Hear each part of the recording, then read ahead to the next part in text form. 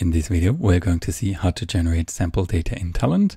We will use row generator to create a larger data set and then sample row to extract a few of them. And then we will use fixed flow input to create few rows and memorize row to memorize one row and show this in two different ways on the console. So let's head over to Talend. Here I will show it to you with the completely implemented job.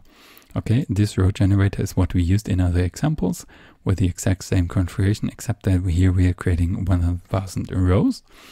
And I'm writing this to memory. Obviously, in a real-world scenario, you would then probably use that, continue using that. But here, after our putting data into memory, I use the sample row component to just remember a few of them, which is here as individual items or a range of items from 20 to 22 and then 5 and 18 as well. And only this small number of rows will be shown, in this case, on the console. Here we can see 100,000 are created and only 5 shown on the console. Very handy if we want to see a few of them. All right, so let's deactivate this one. And now we deactivate this whole subjob, or say this subjob itself plus the things that are connected to it.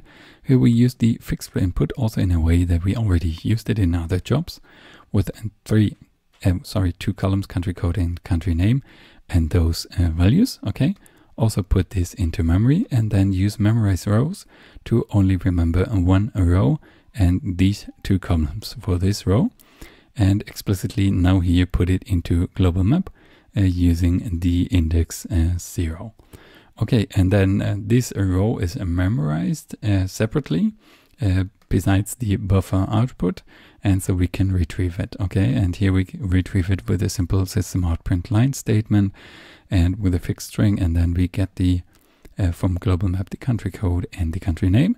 And another way to get these values again is here in a fixed flow input itself again, with the 3 columns of type string, writing one fixed string, one description, which is memorized row, and then from global map get the country code and get the country name, and again also show these values on the console.